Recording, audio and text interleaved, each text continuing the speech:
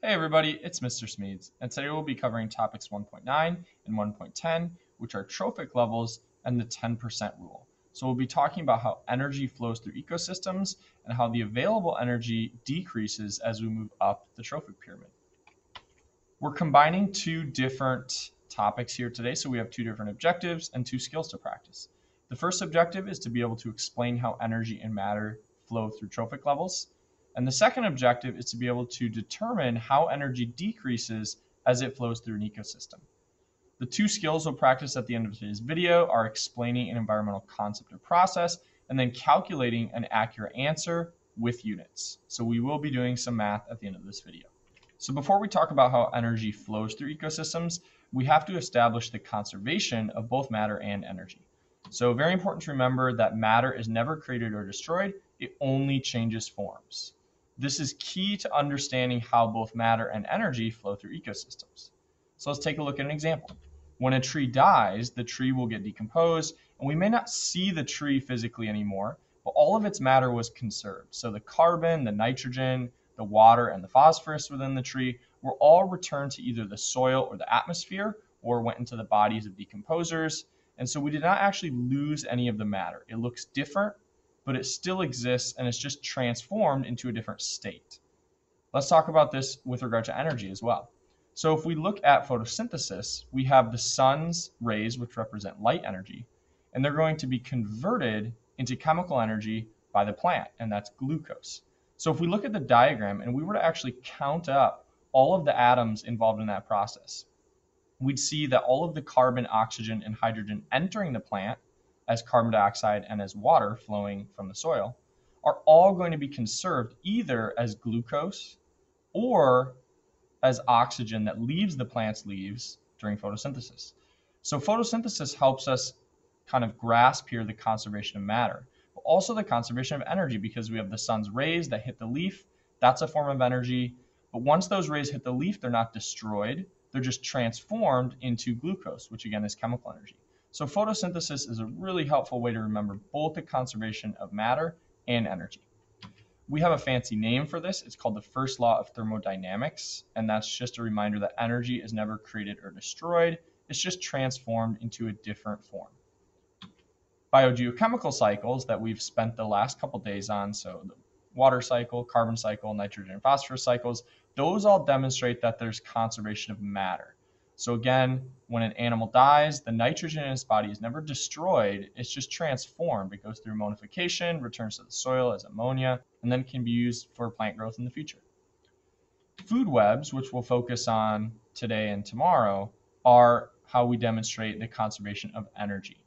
So we talked about the conservation of energy with photosynthesis, but let's look at it with an animal here. So let's imagine that a rabbit is going to eat the leaf that produced that sugar through photosynthesis. So the leaf is no longer there, but the energy in the leaf has been transferred to the rabbit. The glucose in the leaf is going to be broken down by the rabbit's body. It's going to fuel growth of the rabbit. So some of it might be converted into muscle or fat tissue within the rabbit. Some of it might go to fuel the rabbit's movement. So that energy is conserved. It's never destroyed, even though the leaf was eaten by the rabbit. Now we'll talk about what happens to energy as it transfers between trophic levels. So each time energy transfers from one form to another, some of it is lost as heat. Now it's not destroyed, but it's just given off to the surrounding environment, and it's no longer useful energy that can be used by organisms. And so we'll talk about what that means here in a second. So let's take a look at an example with electricity generation. If we have this coal-fired power plant here, and all of the potential energy in the bonds of that coal are released and converted into electricity, only about 35% of the energy that was in the coal is going to actually make it to electricity. The other 65% is going to be lost as heat while the coal is being burned. Then, as that electricity is flowing down transmission wires, another 10% or so is going to be lost, and only about 90% of the electricity is going to actually make it into your home. Then when you turn on a light bulb, 95% of the energy flowing into the light bulb is lost as heat, meaning only 5% is coming through as actual light energy. So what this demonstrates is each time we transfer energy from one form to another, so from chemical energy in coal to electrical energy to light energy, we're losing some of it as heat. Now we can think about what this means as it applies to ecosystems. So each time energy is transferred from one organism to another, the amount of available energy is decreasing. And that's because the organism that was just eaten had used up most of the energy for things like movement, development, and just cellular respiration, fueling all of the processes its body needs in order to survive. So we can look at an example here with an ecosystem. If we have 1,000 joules of light energy that the producers are receiving, remember they're going to need to use 90% of that. So they're going to use 990 joules for their growth, for their metabolism, all of those things, and only about 10 joules are going to be available to the elk. When the elk eats the grass, it gets those 10 joules of energy, but then it's going to use up 9 of those joules for, again, development, cellular respiration, and it's going to be lost as heat to the atmosphere. Then when the lion eats the elk, and I don't know what kind of ecosystem we're in here where a lion eats elk, but it's just a helpful diagram, it's only going to get that 1 joule of energy. So that means that each time the energy transfers from one organism to another, only 10% of the energy is making it to that next organism. So because the amount of available energy decreases with each step you go up the trophic level, we use a pyramid shape to represent this. And trophic just means growth or nourishment, so that's a helpful way to remember what a trophic level is. And so because there's the most energy available at the base, it's going to be the widest. And then each level up is going to get a little bit more narrow because there's less available energy at that level.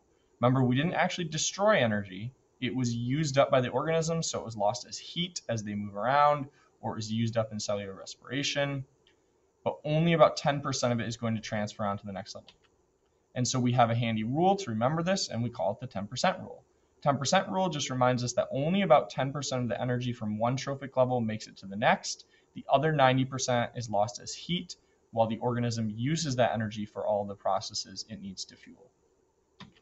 So if we take a look at this diagram, we can kind of see that represented here. From the producers, only about 10% of the energy is going to move on to the rabbits, who are the first level to consume the grass. 90% will be lost as heat.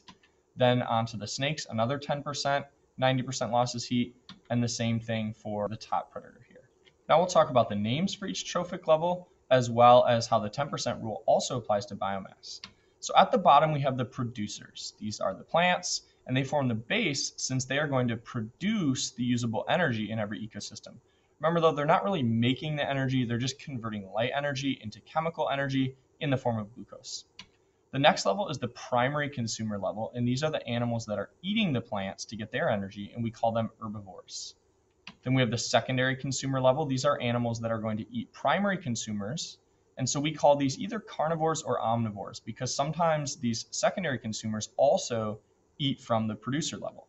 So this example here of a blue jay eats some animals, but it also eats some plants. Same thing with the raccoon, and so we call those omnivores, and they can belong to 2 different trophic levels. Then finally, we have the tertiary consumers, and these are our top or our apex predators. So these are organisms that are going to feed on secondary consumers. Now we'll talk about the 10% rule as it applies to biomass. So because energy is needed for growth, and only 10% of the energy from one trophic level makes it onto the next, that also means that only about 10% of the biomass can be supported. Now, what is biomass? Biomass just refers to the total mass of all living things at a certain trophic level. And so if we were to look at this diagram here, at the base, we could support about 1,000 kilograms of producers. But since only about 10% of the energy moves on to the primary consumer level, that means we can only have about 10% of the biomass as well, since all biomass needs energy in order to be developed, to be grown. So we're only going to be able to support about 100 kilograms of primary consumers from that 1,000 kilograms of producers. Then that's going to decrease by 10% again, by 90%, excuse me. So we'll have 10 kilograms at the secondary consumer level. And finally, when we get to the top of the pyramid, there can only be 1 kilogram of tertiary consumer biomass for every 1,000 kilograms of producer biomass. So this is really important. I want to reiterate this. At the base, only 10% of that energy moves on to the primary consumer level, so only 10% of the biomass can be supported. So that's why when we look at a given ecosystem, there are far, far, far more plants than any of the animals in the ecosystem. And that's because you can only support 10% of the primary producers that you had at the consumer level. Same thing with the secondary consumers. and same thing with the tertiary consumers. So now we'll practice actually calculating the amount of energy available at different levels. So it's a really simple calculation. To calculate the energy available at the next trophic level up, you're just going to move the decimal spot one place to the left, or just divide by 10. So if we use this example where we have 95,000 joules at the producer level, we would just move that decimal place one spot to the left, or divide by 10, and that should give us 9,500 joules, roughly, that would be available to the primary producers. So what I want you to do is see if you can calculate the secondary producer level and the tertiary producer level. So again, pretty simple. We're just moving the decimal place one spot to the left or dividing by 10. So at the secondary consumer level, we'd expect 950 joules and then only about 95 joules available at the tertiary consumer level. Since the 10% rule also applies to biomass, we can do the same type of calculation to determine how much biomass would be found at each level. So starting out with 80 kilograms at the secondary consumer, I want you to see if you can work both up and down the pyramid to figure out how much biomass would be supported at each of those levels. So again, we're just moving that decimal place one spot to the left to figure out the tertiary consumers, which would only be 8 kilograms. But we're actually going to do the opposite and move the decimal place to the right as we go down the pyramid. So that would give us 800 kilograms at the primary consumer level and 8,000 kilograms at the primary producer level. So our practice FRQs for topics 1.9 and 1.10 today will be covering two different skills. One is explaining an environmental concept or process. The other is calculating an accurate answer with units. So first I want you to explain why a relatively large forest can only support a small number of wolves. And then I want you to calculate the amount of energy available to a tertiary consumer in an ecosystem where there are 100,000 joules of energy produced by plants.